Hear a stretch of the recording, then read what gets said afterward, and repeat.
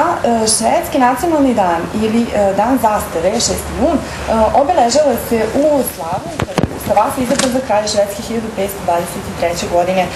Zašto je ovo bitno? Zato što je 6. juna isto i u Beogradu u muzeju 25. maja, odnosno muzeju istorije Jugoslavije, ove godine obeležen Švedski nacionalni dan i ovaj prostor bio je zapravo odličan za degustaciju švedskih proizvoda i upoznavanje sa kulturom, ljudima i kompanijama iz ove zemlje. Više kako je to proteklo, čućemo u nastavku. Sa nama je Liselot Martinenko-Agerlic, zamjenica šefa misije ispred ambasade Švedske u Srbiji, Nataša Zaranović-Divić, koja će nam pomoći u prevodu ovoga jutra. Dobro jutro i dobrodošli. Good morning and welcome. Good morning. Dobro jutro. Za početak možemo, s obzirom da se Švedski nacionalni dan ne obeležava svake godine u Srbiji, eto, šta je bio povod ove godine, šta je bila poruka, what was the message of this year's celebrations? Well, this year our main purpose was to celebrate the close and lasting friendship between Sweden and Serbia. Ove godine naš glavni cilj je bio zapravo proslava jednog bliskog i dugoročnog prijateljstva između Srbije i Švedske.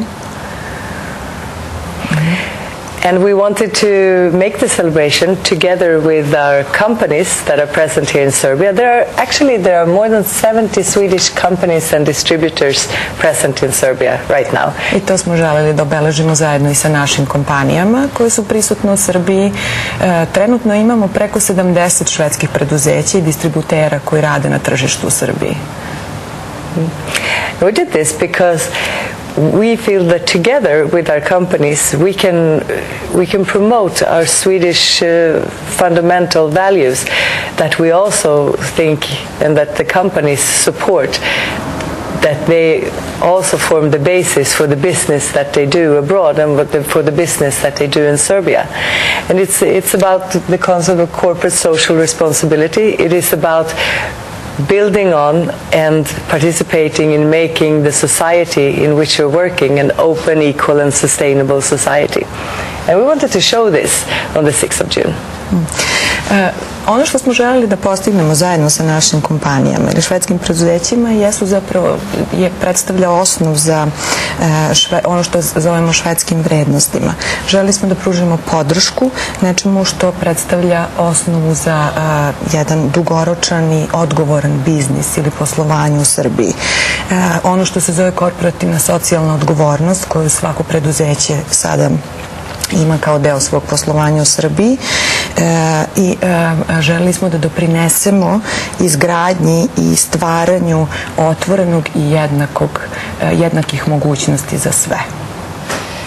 Mi smo imali prilike da vidimo da je na proslavi bilo dosta cveća, da je se nekako izgledalo jako šareno i letnje, pa nas zanima koliko su zapravo proslave u Srbiji slične onima u Švedskoj. In what way are these celebrations in Serbia similar or not similar to one that happens in Sweden?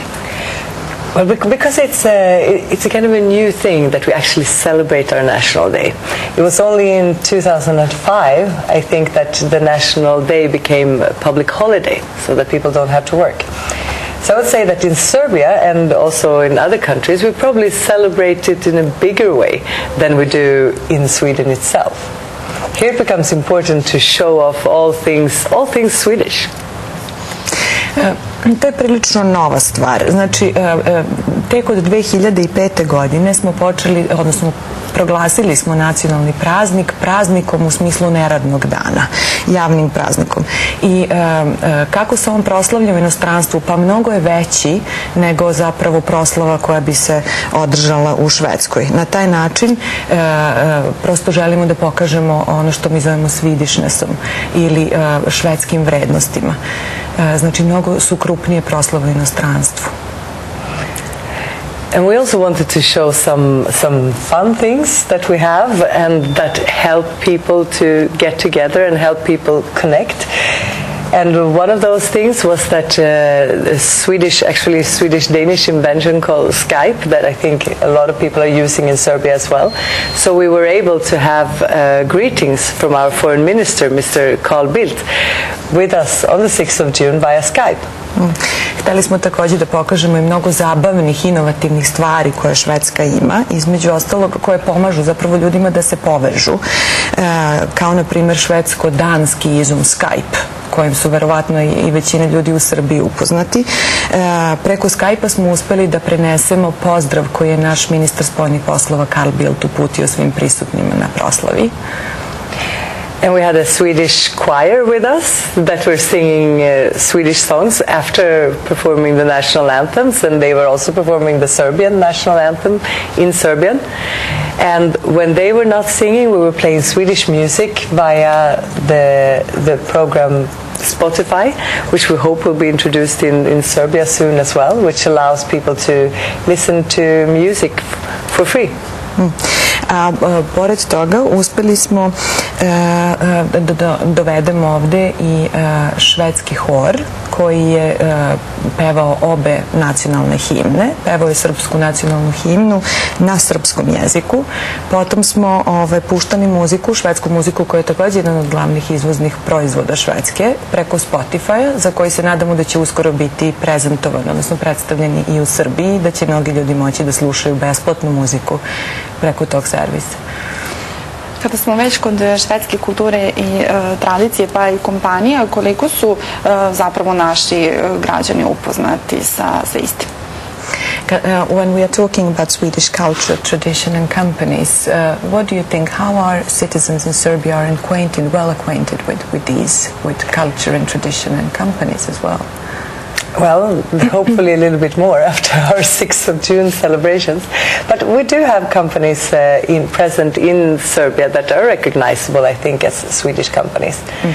Nadam se da posle ove proslave 6. juna da su se ljudi upoznali malo više i bolje u vezi sa svim tim nego pre, ali naravno imamo nekoliko kompanija, švedskih kompanija koje ljudi poznaju od ranije. I think that most people know that Volvo trucks, Volvo cars are Swedish companies, and I think they might know also the cosmetics brand Oriflame is Swedish. I get constant questions about when IKEA is going to open in Sweden, so I think that everyone in Serbia, so I think everyone knows that IKEA is a Swedish company, and we've had many more of them on display during our National Day. Ljudi su upoznati sa Volvom, da je Volvo automobili i Volvo kamioni su švedski proizvod, odnosno švedska kompanija, zatim kozmetička firma koja se bavi proizvodnjom kozmetike Oriflame je također švedska, potom IKEA, za koju mnogi dalje pitaju kada će doći. Znači, bilo ih i mnogo više i sve su bile prisutne na proslavi nacionalnog praznika. U Srbiji posle velike broje švedskih kompanija, ali je također na nacionalnom švedskom danu i najavljeno upravo da će doći i nove kompanije u Srbiju. There are many Swedish companies doing business at the moment in Serbia, but you also announced at the celebration that many more are to come. Well, I think that a few more are coming constantly and finding ways of doing business in Serbia. And we hope to welcome each and every one of them when they arrive, and we hope that they will also contribute to improving the Serbian economy and to bringing some of the values about openness, equality and sustainability that are the fundamentals of our country and of our way of doing business. Svakodnevno nam dolaze nove kompanije, znači to je jedan konstantan proces. Nadamo se da ćemo poželiti dobrodošlicu i mnogima koje će poželiti da dođu. Mi ćemo im svakako olakšati dolazak ovamo i nadamo se također da će svaka od tih kompanija moći da doprinese srpskoj ekonomiji, pre svega njenoj održivosti, njenoj otvorenosti i jednakosti, vrednostima koje čine i švedske vrednosti poslovanja. Koliko je zbog političkih i svih drugih okolnosti srpsko tržište interesantno za Švedsku? How much is Serbian market due to political and every other circumstance interesting to Swedish companies at the moment? Well, I think that overall there is a great interest between Sweden and Serbia, and I think that the friendship between our countries are also based on the amount of people that we have with Serbian origin in Sweden. And I think you all know the history of that, and we're very proud actually to know that in Sweden today I think there are almost 100,000 people that have Serbian origin. And this creates amazing opportunities actually for both exchange in the cultural field, in the business field, and in any other field as well. And this certainly contributes to bringing our countries closer together. Naravno, postoji veliki interes sa obe strane, pogotovo kada je prijateljstvo, dugoročno prijateljstvo u pitanju, ali kada je u pitanju dijaspora koja je značajna u Švedskoj. Ne znam koliko ste upoznati, ali preko 100.000 ljudi trenutno živi i radi u Švedskoj koji imaju srpsko poreklo ili vuku poreklo iz Srbije.